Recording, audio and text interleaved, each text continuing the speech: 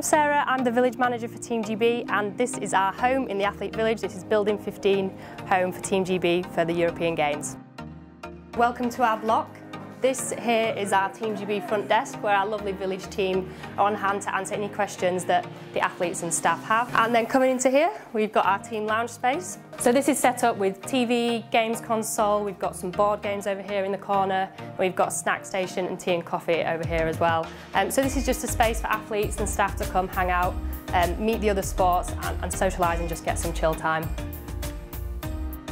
We've got the ground floor, we've got the first floor and we've got the second floor within the block here. We've got around 60 to 70 rooms in total, around 100 athletes staying here in the Athlete Village in Krakow. Every athlete is sharing a twin room in apartments of 4 people. Hello, my name is Kate Hutchings. I'm the Chief Medical Officer for Team GB here in Krakow.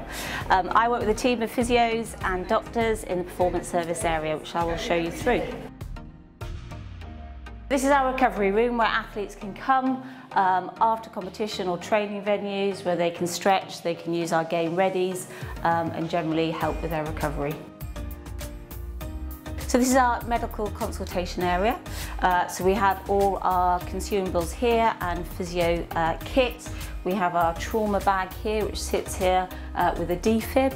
We also have, for the first time here, our biofire machine, which allows us to take some nasopharyngeal swabs from athletes and we can look to see whether they have a viral or bacterial infection, and that helps us really guide our management decisions.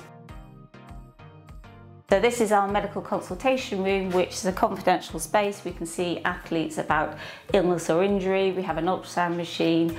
We have fully stocked medications here that we can give athletes as needed.